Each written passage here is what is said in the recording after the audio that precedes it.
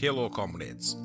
Today is May 19th, 1971. I'm being launched on a Proton-K heavy launch vehicle from Baikonur Cosmodrome. I wish I could tell you more about how I was built and designed, but glorious motherland has many secrets, and for good reason, comrade.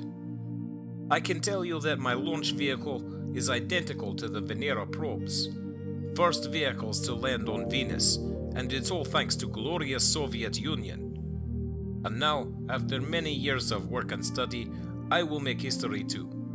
I will be the first vehicle to land on the red planet of Mars.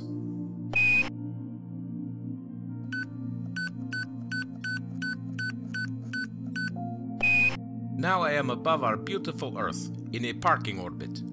In a few moments, my Block D upper stage booster will send me on an intercept with the red planet. Would you like to know what I'm bringing with me? Well, aside from the orbiter craft itself, there is an entire landing system mounted behind my propulsion units. The cone shape at the end is my heat shield, which will keep me from burning up as I enter the thin atmosphere of Mars. Because the air there is so thin, I've got retro rockets along with parachutes to keep me safe on the way to the ground. Once I touch down, I can unfold and get a look around. 2 television cameras, 360-degree view, will record what I can see and send it back to Earth. A mass spectrometer will study the composition of the Mars atmosphere, plus I have a handful of gadgets to study the wind and temperature and, things like that. Last but certainly not least, I have something that will be able to leave the lander and walk on the surface of another planet. The Prop M rover is little metal box on skis with 2 devices to test the optical density and the physical strength of objects on the surface. I have high hopes for that little guy. I wonder how far away from my lander he'll manage to get. Hang on, I see signal on its way to me from command. Time to send me to the red planet.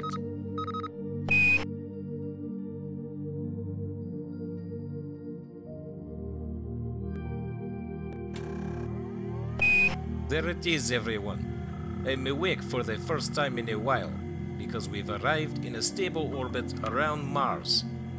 Have a look. Another planet seen through the eyes of man-made equipment. It's remarkable, isn't it? I've spent 460 days floating through the darkness to get here, and I hope everything has stayed intact. I sort of forgot that while space is a vacuum, it's far from empty. Micrometeoroids are and will likely always be the biggest risk to human space exploration. Even a fleck of paint traveling at orbital velocity can tear a satellite to shreds. This far out, I haven't had to worry too much about that. What I did have to worry about is that right there. The sun. Cosmic rays and ionizing radiation can do a lot of damage to a spacecraft. I've been built with shielding with that radiation in mind, but I worry that not everything is functioning quite as it would appear to be. We will see soon. I am approaching the separation point.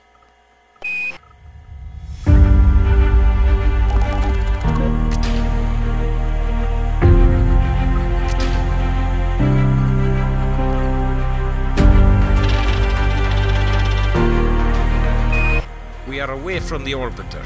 Speed is 6 kilometers a second, altitude 1,380 kilometers and dropping. Descent sequence online. Angle of descent is a few degrees steeper than expected. Shouldn't be a problem. Waiting to hit the Martian atmosphere. Altitude 100 kilometers. I've hit the ionosphere at this point. Mountains beneath me have been up to 22 kilometers high. Atomic hydrogen and oxygen detected in the upper atmosphere. Trace amounts of water vapor, about 5,000 times less than back home. Everything is going swimmingly so far. Time to deploy the parachutes.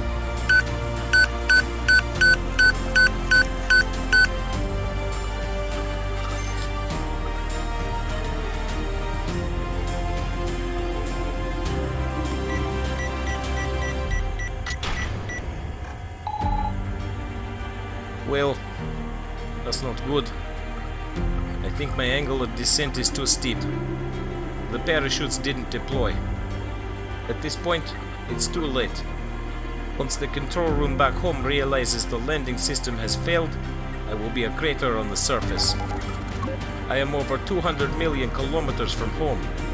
Communication takes 40 minutes to go from me to the Earth and back again on a good day. This is it.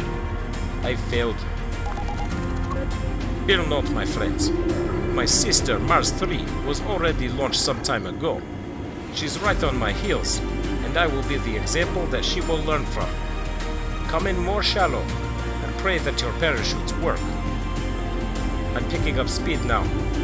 The surface is getting close. I guess I'm still going to be the first object to land on Mars. I'm just going to land a little harder than I wanted to.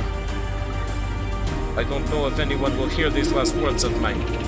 From here I can tell that the surface temperature is likely to be somewhere below 20 degrees Celsius on a warm equatorial day like it is now. Surface pressure is 0.088 psi, less than 1% of what's on Earth. I've been feeling the grain from dust storms since I was at 7 kilometers. This is it. Das Vidania, comrades. My crash site is estimated to be 45 degrees south and 313 degrees...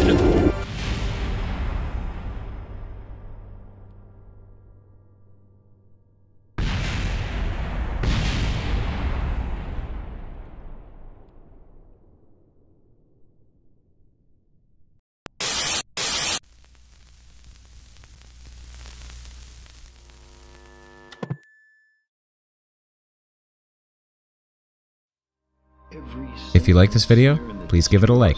If you want to see more, please subscribe and turn on the bell for notifications. If you want to support me further, consider becoming a member or a patron, or checking out my merch or my Amazon links.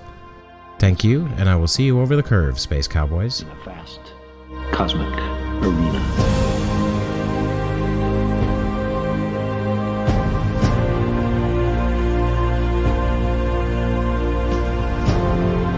Our imagined self-importance, the delusion that we have some